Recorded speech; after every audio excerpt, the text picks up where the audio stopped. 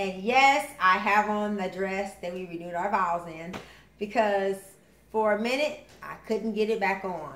So just wanted to guys show you my results of our plant-based lifestyle.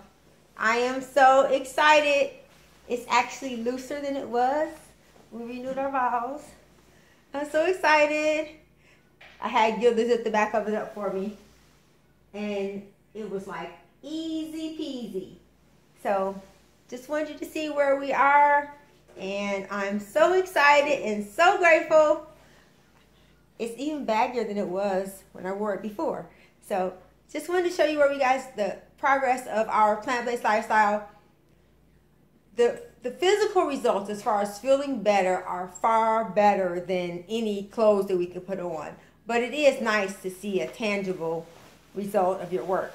I think we're going to start doing like Tai Chi or something like that for our workout program, but we haven't been doing any workouts yet, because I personally believe that 90% of weight loss and health is what you put in your mouth.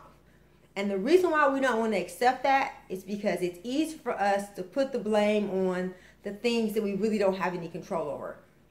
Our genetics, our age, our workout routines. You do have control over what you put in your mouth.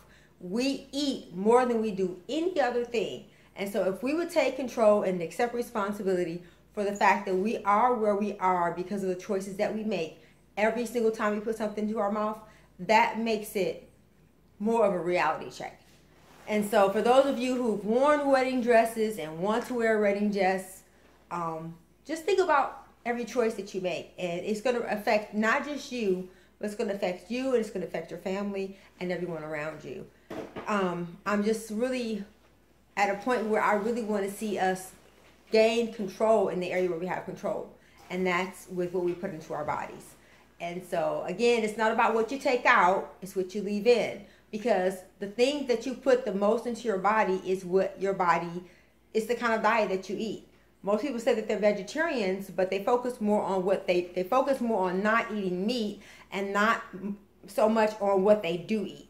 We eat 80% of our diet. I would probably say 90% of our diet is plants.